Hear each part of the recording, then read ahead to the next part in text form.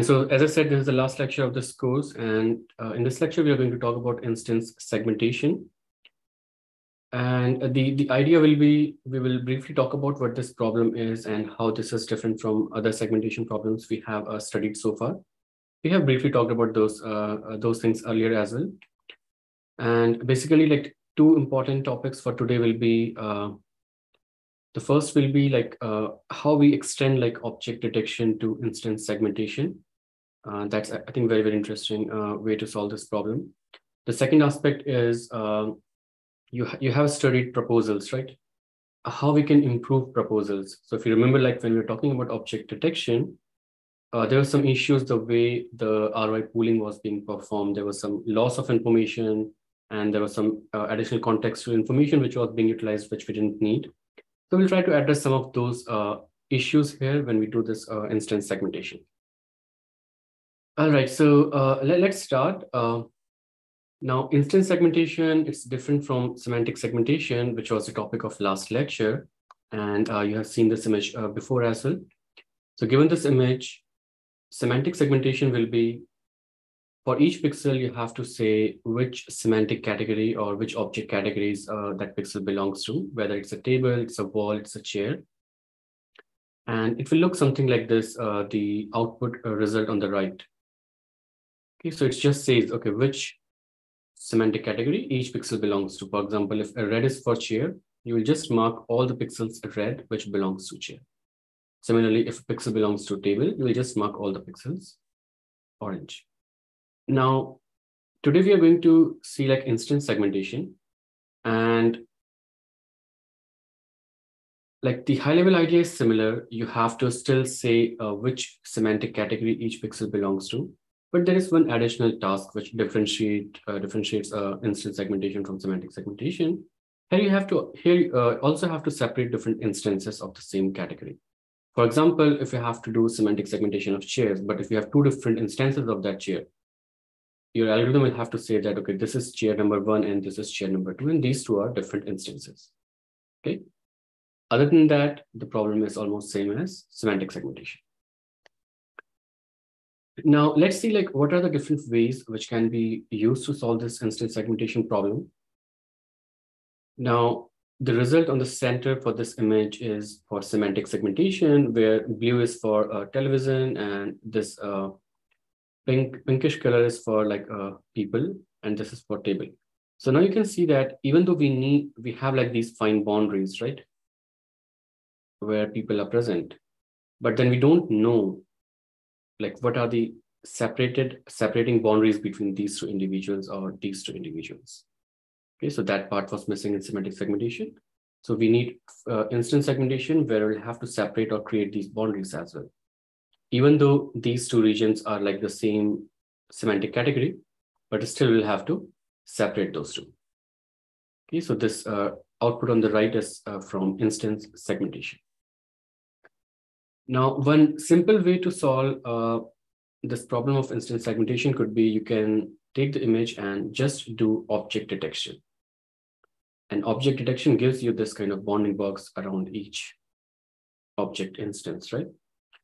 So it will tell you like how many people are present here. It will give you like TV monitor as well and many other objects as well. And since your bounding box is surrounding like each individual separately or each instance separately, then you have like some rough idea about which pixels actually belong to which instance. And what you can do is you can kind of use this information to separate two different instances of the same category. All right. So you can draw bounding boxes around here, and then you can use maybe some distinction between those two. But again, the challenge will be that boundary is not going to be very, very fine. It's not going to be like this. You'll have to use some kind of heuristics. It might be some straight line, okay? Or you can use maybe some other heuristics, like what kind of shape you have in the other regions and maybe some continuity on that surface. So it's not going to be perfect like this, but still you will be able to tell like how many different instances are present and some rough boundary of those. Now, we are today going to talk about this. I think this is one of the state-of-the-art algorithms for object detection as well as instance segmentation. This is called mask RCNN. And it's based on the same simple solution we discussed here. Okay, it will do object detection. And once it has like these object boundaries, it will try to refine, or it will try to draw these finer boundaries for each instance separately. Okay, so it's built on top of all the algorithms which we studied, your RCNN, your faster RCNN, faster RCNN. So it's actually built on top of faster RCNN, and we'll try to address some of the issues which we discussed in faster RCNN. And on top of that, it will also give you the segmentation boundaries of each instances, solving instance segmentation. Okay, so these are some of the results from this algorithm. And you can see that it's doing pretty good job, like in these challenging scenarios as well, right? So all these boundaries which are drawn here, these are actually output of this algorithm. So in this case, you can see like it can easily distinguish between these three individuals, and it has like a fair idea of like where the boundaries lie. Okay. Now let's try to understand how this mask RCNN is extended on top of faster RCNN, and what were the challenges which were addressed in this particular model. So faster RCNN, you all know, like you given an image, it will have a RPN which will give you like these kind of proposals. And then you have ROI-Pooling, which will be applied on top of each proposals to extract these features. And these features will be used to do classification and also bounding box regression. So until this point, it's same as your faster RCNN, which was completely end-to-end, no external like proposal detection methods. The proposals were done internally, right? And then you have, so in this case, we have ROI-Align, which we are going to discuss today in more detail. But in faster RCNN, you had like ROI-Pooling, which will just pool these features into this fixed shape feature map. Okay, and then you can use these features to do classification. You can predict like the bounding box, and that will like kind of adjustment to this proposal, like what exactly the ground truth bounding box will look like. Okay, so that part was faster RCNN. It will solve object detection for you. Now, on top of that, what mask RCNN does, it takes those features and add like a very small network on top of this, again, very simple convolution network. And it tries to find this fine boundary of that particular instance. Now, if you think about this, these features are actually corresponding to this individual over here, right? Or this instance over here. And then we have like all the information we need to find these boundaries. We don't need like this contextual information over here. And that's exactly what is being done here. We just take these features and we just find this boundary, and it's solved as like a 4-round background problem. Okay, so background, you say the instance is not present, and foreground is the instance is present. So it will be just a binary mask, a fine boundary. And that will give you like the segmentation for this instance. And if you do that for all the instances you have, or all the proposals you have from this network, then you can find all the instances which are present in this image. And you will also be able to tell which semantic category they belong to, because you have this classification head over here. Okay, so this kind of architecture is actually giving you 3 kind of outputs. It will give you bounding boxes. So one bounding box will be for one instance of any semantic category. And what category this classification score will tell you. And in addition to that, for each of the bounding box, you will have this refined segmentation boundary as well. And combining all this, you are solving actually object detection. You are kind of solving classification as well at a very fine-grained level. And you're also solving instance segmentation. Now, this part is pretty simple because this is just convolution network. You can add like maybe 3, 4, or maybe a deeper network as well. Just take these features and try to predict this mask. And since you need like ground truth mask as well to solve this problem, what you will do is you will have a ground truth mask for each instance. You'll just compare them pixel by pixel, and you can compute maybe L1 loss, L2 loss, or any other MSE loss, right? Or regression loss, which is fine. So this part is pretty simple. The interesting aspect is this ROI-Align. How exactly we will extract like these features from the proposal to get these features so that we can get these fine boundaries.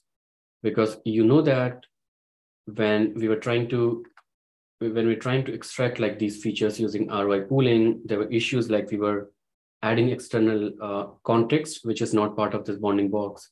And you're also trying to clip like some of the part, which is actually inside this bounding box. So in ROI-Align, we'll solve those two issues. Okay, so now if you think about this, let's say this is your ground truth bounding box, which is mapped on top of the original image. And let's say your feature map is of size 3, 4, 5 cross 5, something like this. And if you scale your ground truth bounding box, it might lie something like this, right? So it won't fit perfectly because this is kind of a discrete feature map, right? So your original image might be 600 cross 600 pixels, but your feature map might be, let's say, 50 cross 50 or 60 cross 60. So there is some downsampling happening when you're using the feature encoder. So same downsampling will also be done on the bounding box, which is coming from the ground truth. But when you will try to overlay on top of these feature maps, it won't perfectly align here. And that's what we saw last time. Then we'll have to adjust this bounding box to this discrete activation, feature activation map. And so if you look at this, so this point, the closest point is this corner, right? So this will go here like this. And again, if you look at this one, the closest point seems like this. So it will go there. And again, same will be done for this and this corner. So basically you will adjust this and it will be mapped to this location, the one on the background, right? So in a way, this is like quantization. And if you again try to map this bounding box on the original image, then what's happening? All these pixels from the original image are actually getting added to this proposal, which is not the right way because this is like additional information which was not actually present in the ground truth. Okay, so that's like additional information.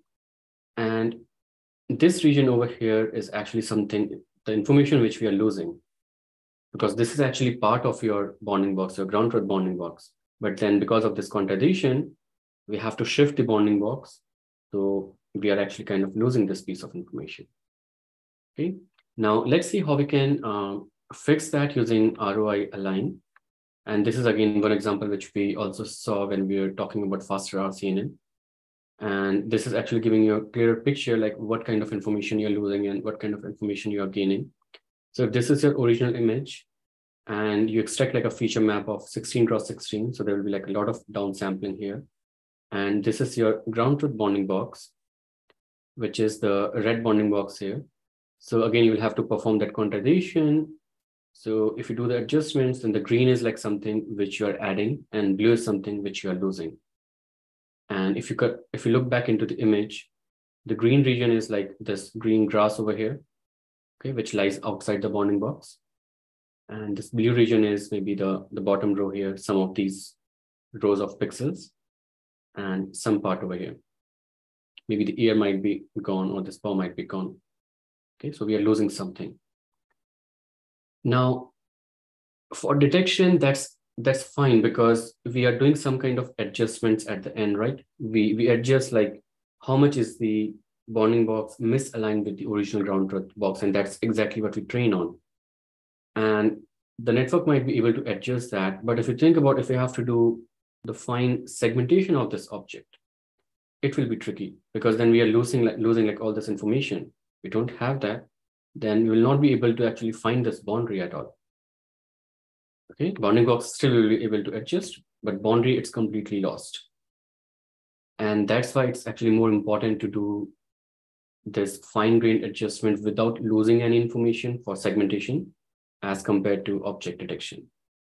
So now let's see how we can fix this issue. And instead of ROI-Pooling, we have ROI-Align. Okay, so this was ROI-Pooling. Again, one sample example, which we have gone through in one of the previous lectures as well, when we were talking about object detection. And all these pixels were actually, we were losing. And this is something which will happen when you do ROI-Pooling. Now, in ROI-Align, what we do is we try to actually do some kind of interpolation. And again, if you remember, like from last lecture, where we were talking about bilinear interpolation, right? Which was actually trying to, so what was the context? Yeah, so bilinear interpolation, if you remember, we use for upsampling, right? When you have to add like additional pixels, you have to go from 2x2 to 4x4. So what those additional values will be, and we were using interpolation for that. So exactly same formulation. And again, that formulation we have seen in HOG histogram of gradients as well. So we'll try to utilize the same concept here as well. And we'll try to avoid like a loss of information and adding any extra information in this case. The idea is, instead of completely discretizing or quantizing these coordinates to align the bounding box with the feature map we have, we try to perform interpolation on those values. All right. So let's say if this is your bounding box, and you can see that it's not completely aligning with your feature map. Okay. So if we have to get from this to 2x2, what we do is we just draw these grids. In this case, it's 2x2. And again, it provides you flexibility. You can do like 2x2, 3x3, 4x4, whatever you want. Okay, so that's like one flexibility. And later we'll understand like why that's important. So in this case, we are doing 2x2. So we will just divide this feature map into 2x2. We don't care whether this is aligning well with the feature map or not. Okay, so that will give you 2x2. Now, the idea is to get the values for this particular cell, because we need one value for this cell, right? What we will do is we will see like what are like all the values to which it's actually overlapping, and we will utilize all those feature vectors. Okay, so for example, if you have to do here for this value, so it's trying to get like 4 different values, and again these are equidistantly placed in this cell. If you look carefully, okay, you create like again a grid on this, and these are like some 4 equidistant points on this cell. And then what we do is we try to find out like how far this point is from all these 4 coordinates. Okay, and using those distances, we try to estimate value for this. So it's not just copying over like value from one activation map to get the output, but we see like what are the other pixel values, or what are the other activation values in the proximity. And depending upon like its position, its distance from all those values, we just use that bilinear interpolation, that equation to find that value, and just use that. So it will be some kind of weighted sum of all those values. All right. Now, so that's fine. So let's look at like this concrete example. And again, this image is, let's say, 512 cross 512. And you can have any CNN backbone over here. So if you have like a proposal like this, then what you can do is, and again, I think we have seen this example earlier as well. So earlier what used to happen is you will compute like the X and Y location for these coordinates, right? And then you will quantize those. But now in this case, we can actually take these fractions as well. It doesn't matter. We don't have to make 6.25 equal to 6 or 9.25 equal to 9. We don't have to perform that discretization. We can still keep like 9.25 or 4.53, whatever these fractions are. And again, depending upon like what's the target size, we will create those grids inside this map. And depending, again, we can use just bilinear interpolation, and that will figure out whether we have to use these values or not.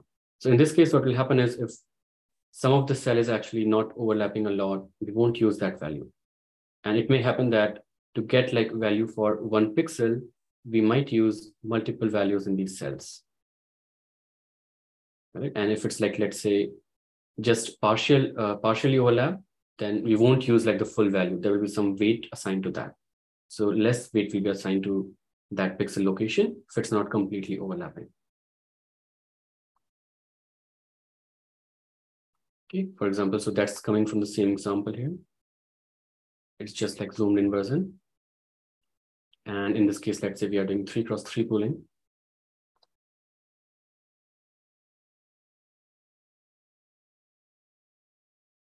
So the values here Yeah, so this is ROI pooling because these values are not considered. But for ROI-Align, what will happen, you will divide this grid into 3 cross 3. And this is going to be your first cell. Okay, similarly, you will have 8 other cells because if you look at the target is 3 cross 3, right? Yeah, so this is the division. You will just divide this into 3 cross 3 cells. And now the goal is to get value for each of these cells, which we are going to put in this 3 cross 3 ROI-Pooling feature map.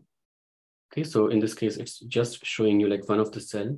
And again, you can compute like the height and width of this cell. It doesn't have to be like a perfect number. It can be fraction. Right? So then again, we find these equidistant points. Okay, so again, I mean, you know the height and width, right? You have all the information here. You can just find like the coordinates, the XY coordinates of these values. Because you know coordinate of this corner, you know coordinate of this corner. So all these 4 corners. If you're dividing like into a grid, you know the coordinate of this value as well, this corner as well.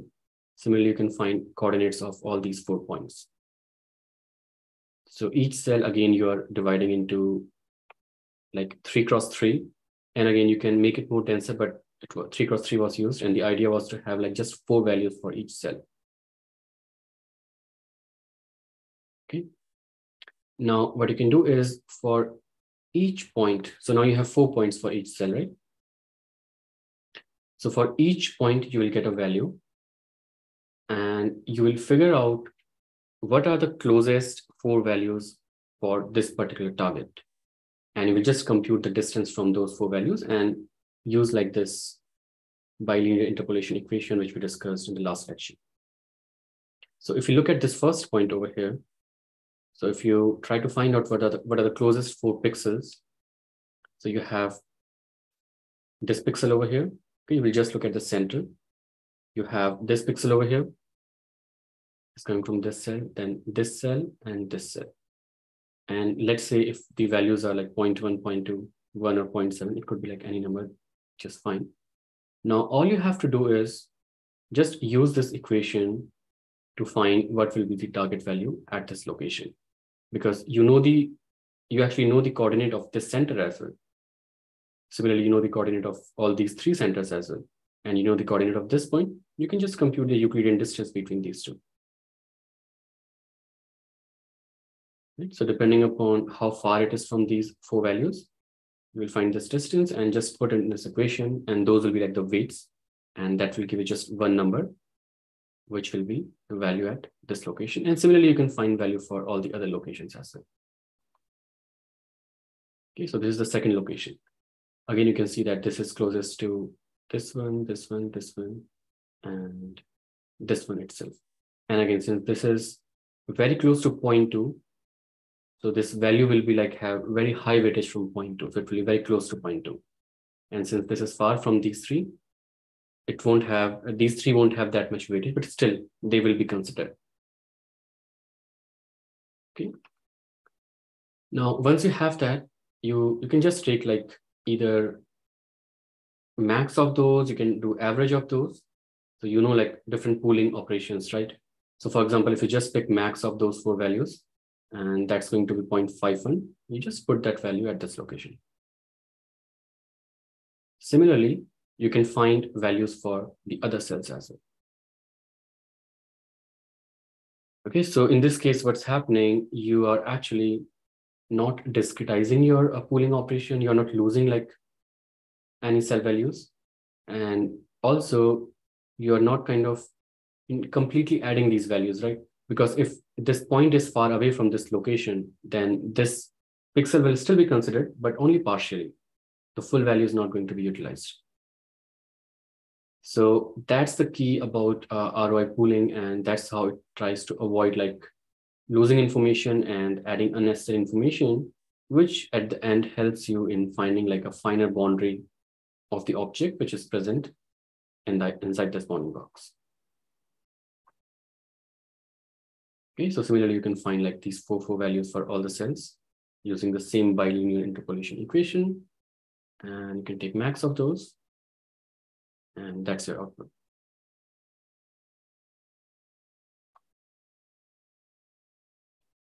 All right. And again, like it's not just one channel, right? Your feature like is a stack of multiple channels. You will do the same for all the channels and you will get these features. And rest remains the same. You can just use these features for classification, for predicting the bounding boxes. And on top of that, you can have like a segmentation, small network, few layers of convolution, which will give you the segmentation boundary. Okay, so that's the difference like between ROI-Pooling and ROI-Align. In this case, the first important point, we are not losing any information. You can see like there is no blue region, right? We are gaining some information, which is the green, but still like it's not that we are completely relying on that. Depending upon how far we are from that pixel, we will consider some weight for it, which is perfectly fine because we still are, there's some kind of overlap with that pixel location, right? So we should consider some information from there, but not completely. In this case, there is no distinction. We just move it, right? And we just assume that, okay, all of the information is actually important, which is not true. So this is ROI-Pooling on the right. The green one, you can see like additional information. And again, we don't have the distinction between whether this is important or non-important. In the first quantization step, we'll lose like this information, which is dark blue. And again, when we try to do pooling, we'll have to get rid of this other blue portion as well, because it doesn't fit like into your target shape. Okay, and all these issues are actually resolved using ROI-Align. So that was the key actually of this work, which is mask RCNN. This is actually a very good work and it provides you very good results in not just detection, but also instance segmentation. And once you have these set of features, as I said earlier, like the first part is you can just do classification in bounding box regression. This is faster RCNN. You don't have to change that part. And this is the additional branch where you can have like multiple convolution blocks or convolution layers. You can have like whatever kind of architecture you want to predict the boundary for you. In this case, you can see it's giving you 28 cross 28 cross 80. And 80 is like the number of classes. And I think this figure I'm showing, this is for MS COCO dataset, which is used for instance segmentation. And there are 80 different semantic categories there. So what we do is we have one channel for one category. Okay, so 80 categories, 80 different channels, and the spatial resolution is 28 cross 28. All right. So because this is not like, you can have multiple instances in that bigger image, right? And each instance might be of varying shape, but whatever that is, we just target that to 28 cross 28. And there are some issues there, and I will talk about that, what those are, but that is what we predict. So the way it works is, because in the ground truth, you know whether this particular proposal is a cat, it's a dog, right, from the ground truth. Now, what will happen is if your proposal is coming from cat, even though you are predicting 80 different channels, for 79 of those channels, you will just predict like background because nothing is present from those categories, right? And just for the channel for cat, you're going to say that, okay, in this pixel, cat is present. In this pixel, cat is not present. So it will be just a binary problem, whether it's a foreground or background. And since you have like 80 different channels, one channel for each category, you can do this for like multiple semantic labels. Okay, so that's how the instance segmentation thing works. Now, as I said, the prediction, you can see like this is 28 cross 28 cross 80. And not all objects are like this square shape. They will have different aspect ratio. So even in this case, depending upon the aspect ratio of your object, this bounding boxes will differ a lot. So in this case, it's kind of rectangular, right? If you have like a person here, which will be a little tall, then your proposal will be like that. It will be a vertical rectangle. But eventually we are using ROI-Align to map it to like a fixed size feature map, something like this.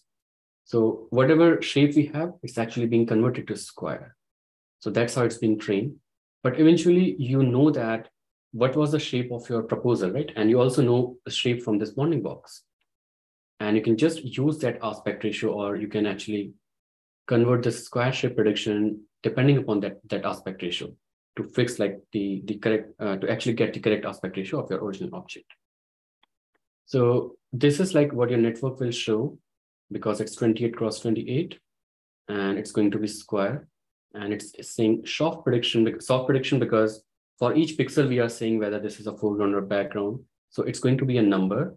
And very rarely, actually not rarely, your network will never say 1 or 0, the way it does for classification, right? It never predicts 1 or 0, even though we are training the network to predict 0 and 1, but it will never do that.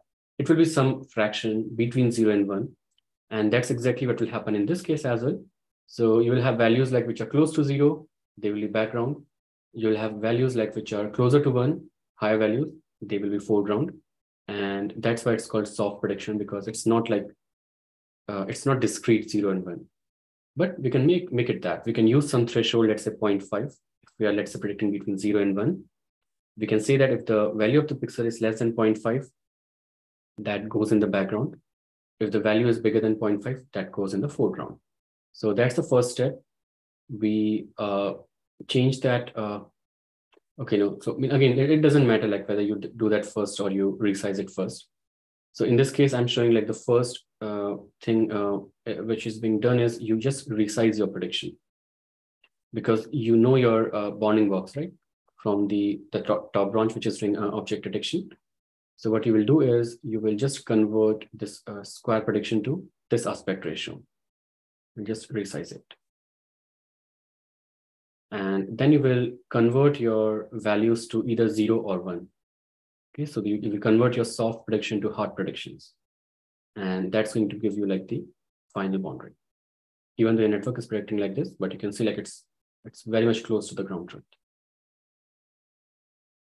And that you can just use as your instance segmentation output for each instance. And of course, you can have multiple objects. You will have this individual here. You will have these people sitting over here, right? For each of those, you will have the bounding boxes, and you will do the same steps. And these are like some of the results, and you can see like these are pretty cool results from mask RCNN, and different scenarios, like very different environments. This is very crowded. Even in this case, you can separate like these individuals pretty well. Okay, you have the nice boundaries. Of course, you have bounding boxes, which says where the person is, but you have like these fine boundaries as well, which we discussed like are important for some of the applications.